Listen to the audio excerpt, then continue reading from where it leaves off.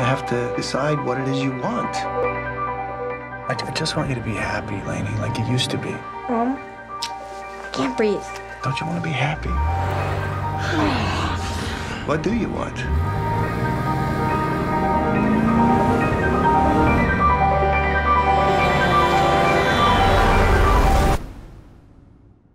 I'd love to smile like that again.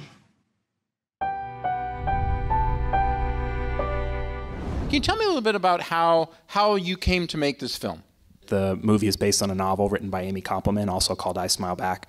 And Amy never intended it to be a film. She wrote it about 10 years ago, and she was driving down the West Side Highway listening to Howard Stern.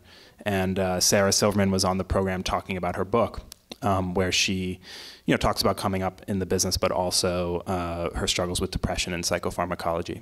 And Amy heard that interview and just thought that Sarah would understand the character. They were able to get her the book.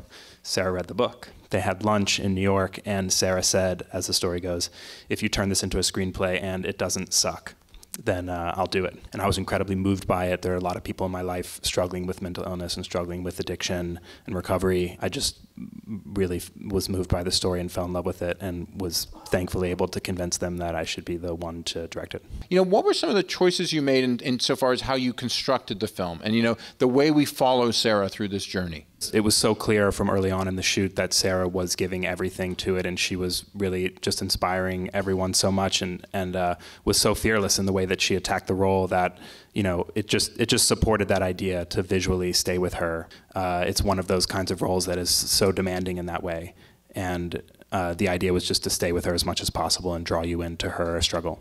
We weren't setting out to show something that was specifically sympathetic. For Amy and Paige, the co-writer, and myself and the producers, we really just wanted to tell a version of the story that was the truth as we saw it, which is that for people who are struggling with these kinds of things and that they can't control and that they can't entirely govern within them and that are disruptive to life as they would want it. And even people in this case, let's be honest, upper middle, people Sure. who have... She has all the resources. Yeah. The perfect picture house, literally with the white picket fence. Yeah, and I think that just speaks to some of the mysteriousness of those issues, that even with the resources, sometimes, you still can't entirely tackle it.